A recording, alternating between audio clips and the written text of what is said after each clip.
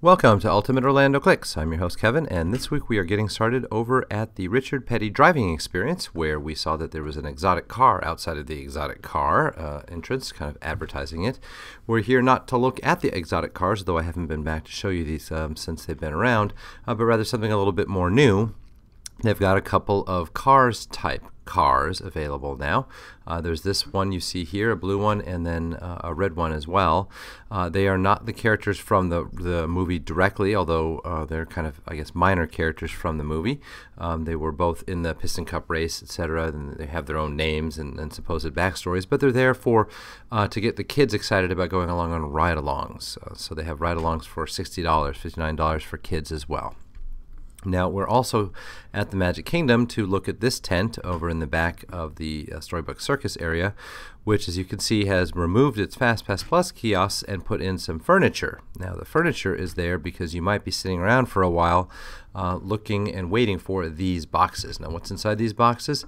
It's a charging station, including some USB plugs, actually. You can see those in the back there.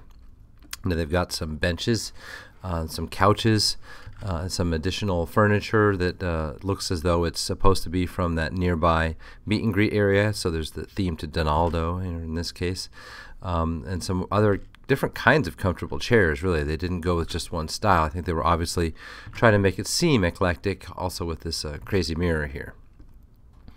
There's a new Magic Band available. This is for $25. It's the Haunted Mansion themed Magic Band, and it comes in gray. Give you a couple of views here of that bridge construction in progress in the hub, a couple of different angles for you. And then over at the People Mover, this crane is presumably there to install the Astro Orbiter pieces. I'm guessing that they're coming back within this week. From the monorail, here's a view of the Polynesian sign and then the new sign going in below it. So I think we might actually see this one go away when the new one comes in, but we'll see exactly what happens. Now, we are here on the road on the way to downtown Disney, and you can see that the lanes that we're about to drive in here are new, and the older lanes are now blocked off. So they've got 4 lanes on this side going toward downtown Disney from the Epcot area. So this is a second later. You can see downtown Disney coming visible here over the rise, and all the construction going in on the right. Now, they've done a couple of things here. First, the traffic light here that you see, this bar, is the older one. It is turned off. The traffic light that you see on strings here is the newer one. It's attached to this concrete pole. That's kind of more the hurricane traffic light. It's better for what you want to have in case there is a hurricane, because it just swings instead of falls over, such as these other ones do. So they've obviously retrofitted the thing for hurricane season. They've done the same at this next intersection. And you can see these tall pylons going in. This is going to be that bridge where the Interstate 4 access comes towards downtown Disney. And so here's that part of the bridge going into the parking structure. We'll go over on the street I'm standing on here and then towards Interstate 4. There's another view of that from the complete side. Now, they've also got some ramps going in place finally. And that parking structure is starting to look like a parking structure with ramps every so often.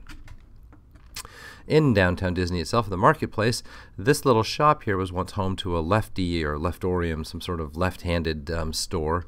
Apparently since April, it's been home to Happy Hound, and I have not noticed it, have not been over here, I guess, since April to see it. It's all about, obviously, not just pets, but specifically dogs. So they've got everything from leashes to dog toys to dog clothing and dog tags and keychains having to do with dogs and dog collars and, yes, dog magnets as well. Now, from roughly that same area, looking across the little lagoon here, you see a couple of things. First, this is once where the marina was, so the Captain Jack's and so forth was over here. And then this is now a bridge, and then also this fountain element is a completely new feature, since obviously there were watercraft in this area of the lagoon before. So it is turned on. I haven't seen what it does at night though. It's probably lit up with colored lights. There's the bridge still under construction. Still a lot going on. They've got this distinctive iron feature across the middle of it. And if we go over to the other side near Rainforest, you can see some concept art of what the bridge will look like when it's done. There's that iron feature we just saw a moment ago. Make it look like a suspension bridge, and people will cross over that way. Now there is a new bridge open. This is all the way at the end of Downtown Disney, at the end of Marketplace. The bus loop is right behind me as I take this picture. And this bridge connects us to Saratoga Springs. There was a way around the other side of this lagoon to go to Saratoga Springs before, but this connects all the way through. Or you can take this little path down to the side here and get on the boat. So these are the boats now going over to the other parts of Downtown Disney. And you can see a new restaurant and construction in the back there. Here's another angle of that same. And here's a third angle of that same area coming around the other side of it. And here's what it looks like from across the lake, directly across from that new construction. You can see that they're almost done with the superstructure for those buildings. And then looking back toward Rainforest Cafe, you can see that they've closed off this area here because the outside area is a construction zone, really, so the Lava Lounge doesn't go all the way out to the end at the moment. Now, this Saturday night was the Villains Unleashed party. It's a private party where you paid $67 per adult to come in and celebrate meeting the Disney villains. So they gave us a lanyard once you get inside, and of course they have their special tour guide map for the event, and a lot of the same logo throughout the park. Now, there was a stage show that kicked it off, and they showed Hades and Megara as the two main hosts and hostesses, and Pain and Panic as well, and then some fire effects and so forth. And they go through and explain that they're going to unleash onto the park 50 Disney villains. And so we got to see a number of Disney villains, including these new ones here. Hamsterfeel is a new one that they've not had in the parks before. Gantu, I guess they have, but not frequently. And a lot of these characters are ones that we don't see often. We have seen before. So the costumes previously existed. Some of them are from parades, and they are more commonly seen than others. But having all of the villains in one spot for the evening was an interesting thing, an interesting idea, and they had meet and greets set up, and we'll have a look at what some of those are. Now, they got to the number 50 by including a number of Star Wars villains as well, so basically the bad guys from multiple Star Wars movies. So they didn't show those onto the stage, as well as Captain Barbossa or Maleficent. Maleficent was here represented as a video. She came back at the end of the night on the stage for the fireworks, named Villainy in the Sky. We'll get to the fireworks later. So this is what most of the setup looked like, where the characters were available for you to come meet. There was a dance party in the Disney Junior area for Guardians of the Galaxy with some Orasma photos up at the front. That's where they add things in digitally afterwards. This is the setup on the stage, and you've got the Star-Lord and Gamera here for you to meet. Now, there was a barrier set up between you and them, so they walked along the barrier, and so that way they were kind of always visible to people, and they just took photos. They had a couple of special drinks available. Even the bars were crowded, actually. It was very crowded to get into any of the meet and greets and to any of the shows, as well as a special cupcake. Now, the Streets of America was one of the places where they had people set up. You can kind of see the bowler hat guy over in the corner here. And then Cruella and Facilier were under this awning over here. And so they had special lighting set up. You can see some of it raining down from above, so to speak, there on those rooftops. Shan Yu's setup, and Constantine was not visible from the stage, but what Constantine was, it had to be inside the Muppet store, because what we're dealing with here is the actual puppet from the actual Muppets Most Wanted movie, and including the actual performer. So the Muppet voice and performer and all of that. So all of it was a true experience, and then there was a giant line. I'll actually go back a slide. You can see there was something of a 3-hour line outside for Constantine. And so this Constantine Muppet would interact with people. You could see him looking left and right and talking to them and making jokes and so forth. And it was just an actual experience to go see Constantine stuck in his gulag. They had some walk-around characters. Most of the Star Wars characters were walk-around characters. Some free face painting options, themed, of course, to the Villains Unleashed. And you can see that they were had come up with things original just for this particular show, and that was kind of an interesting, nice way to do it.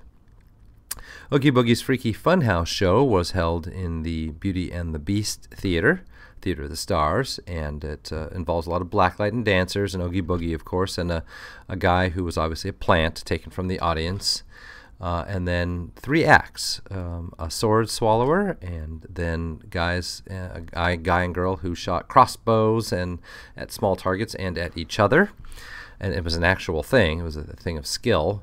And then fire dancers who would breathe fire and twirl fire and unfortunately also, or perhaps fortunately, depending on your point of view, also do things on stage that were not usually seen at a Disney show. So the show had an erotic subtext to it, I think you could say.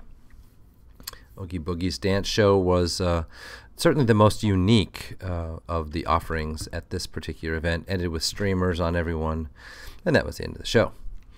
One last food item to show you. They've got barbecued, they've got barbecue pork and chili dog and macaroni and cheese hot dogs over in Fairfax Fair. This is near Tower of Terror, stamped with villains on them, kind of burned in the buns. So that was an interesting idea.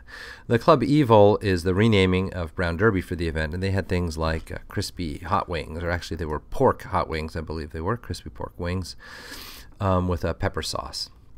So you can see what the special menu was at the Club Evil.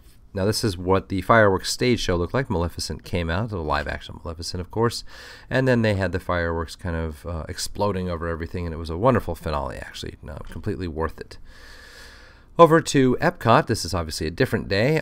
We found the electric vehicle charging stations up at the front of the disabled section, and you can see that this is what the pump, so to speak, looks like, and it's hard to read in there, but the charge says 35 cents per kilowatt hour. And so for those of you who are interested in what the rates might be. In the Japan pavilion, this Katsura, I've forgotten the name of this actual little stand up at the front of the walkway, has been here, and the signage has all been here except for this sign across the top where they've added some English. And you can see, the reason I took the shot from this far back is you can see that most of the signage visible from the walkway is in Japanese. And so I think this is a good move to actually add some English to the signage so people won't have to get all the way close to find out what it is. Also showing you the Figment comic book for sale at Epcot. You see version of or episode number 1 and then the edition number 3, which tells the story of Dreamfinder and Figment and having their own little exploits, how they met or actually got created and so forth. And then this popcorn stand near the Imagination Pavilion caught our eye for these little signs up at the top first. I've been seeing those at places like coffee stands as well. The Joffrey's Coffee has those. So I'm not sure how new they were in this popcorn cart, but it caught my eye, and then as we got closer we realized they have flavored popcorn, and I don't know how long that's been there. Cheddar, buffalo, blue cheese, sour cream, and chive. And here's what they look like, and just on the cart next to it, that's what those popcorns are. Orange cheese, it says on that side. All right, this was our question last time for where in Walt Disney World was this. I think I've got a slide out of place, actually. The answer was given by many of you in the comment section. It was Celebrate a Dream Come True. So this is the next one. Where in Walt Disney World was this? I'm not going to give you any hints. It is your job to make a guess in the comment section, and we'll see you next time if you are correct. That does it for us this time around. Thank you as always for your attention, and we will catch you next time.